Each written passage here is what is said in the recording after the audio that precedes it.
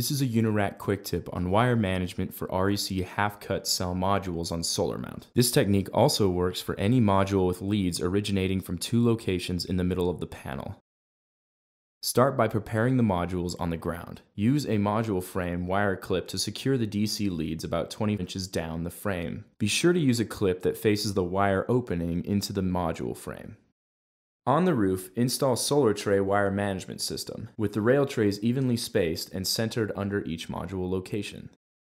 Once installed, Solartray can be used as a template for placing MLPEs and connectors. We'll show the full process with N-phase, but regardless of the brand, mount the MLPE so the module connections are centered on the rail tray.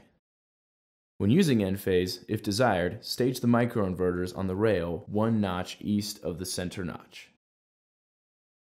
Then, run the trunk cable placing the ports on the center notch.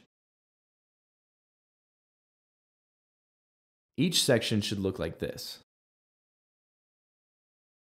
Mount the microinverter to the rail 1 notch east of the center notch. Then connect the trunk cable to the microinverters. Now each section will look like this.